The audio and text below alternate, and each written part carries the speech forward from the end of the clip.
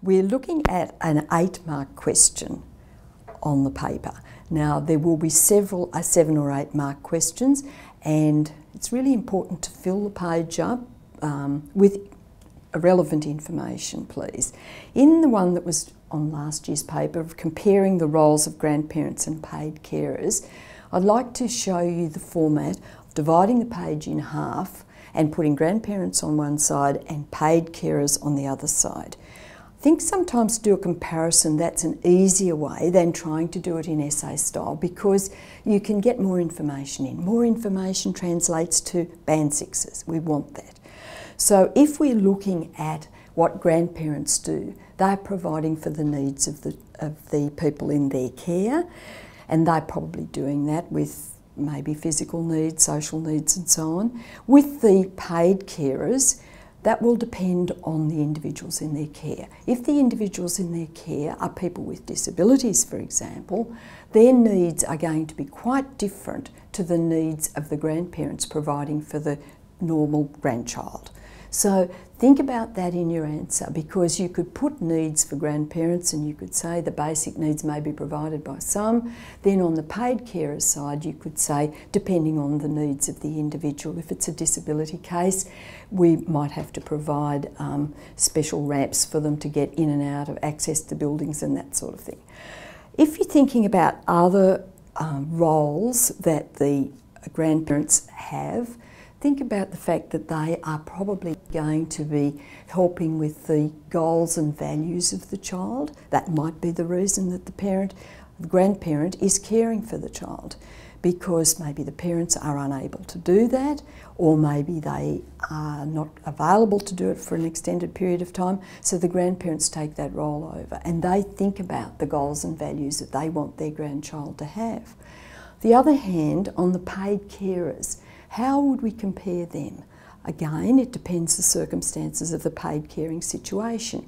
If it's a paid carer to look after somebody who is basically in bed 24 hours a day, they're chronically ill, they need a lot of care that way, the goals and values there might be to try and make the day as pleasant as possible, to make the suffering level as minimal as possible. So they're going to be really quite different roles that are carried out by both the grandparents and the carers, the paid carers in that circumstance.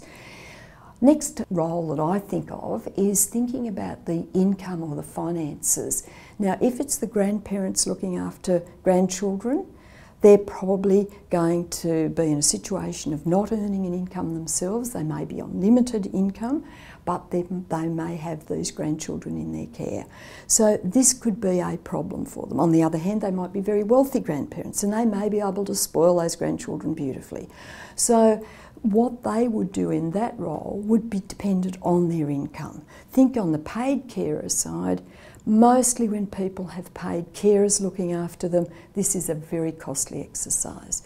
So you think about the fact that they may be eligible for some benefits, they may be in an institution where they're being looked after by paid carers. It'll probably be a concern to the families of those individuals in care having that circumstance.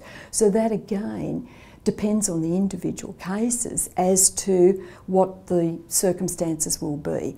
But we're drawing a picture of things that are quite different when we compare those roles. There are similarities, but there are differences in it too.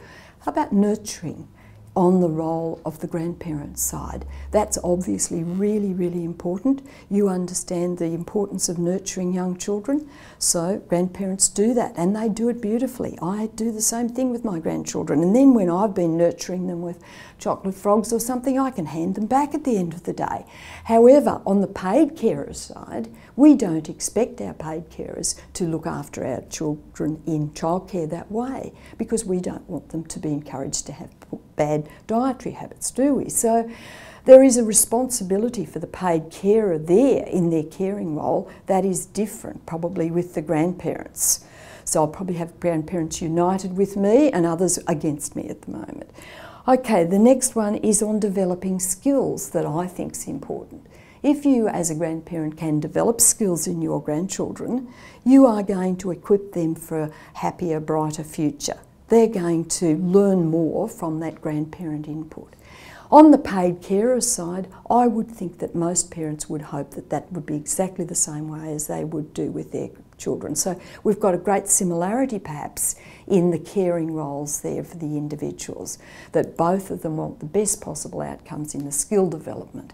So they go to childcare, they are taught to skip, run, hop, jump, whatever, but they are taught those sort of skills. Okay, we're getting down the page of running out of things, but remember, we're thinking about the comparison between the roles that the grandparents and the paid carers have. Now, I could fill that up with things like individual responsibilities, teaching that if I was the grandparent. The paid carer also does that. They want to develop in the child the ability to look after themselves when they're in a team situation. They become individually responsible for their own gear at childcare, so that they can recognise and pick it up and take it home at the end of the day. Again, it doesn't have to be similar or different. Pointing it out that there is a difference between the two roles.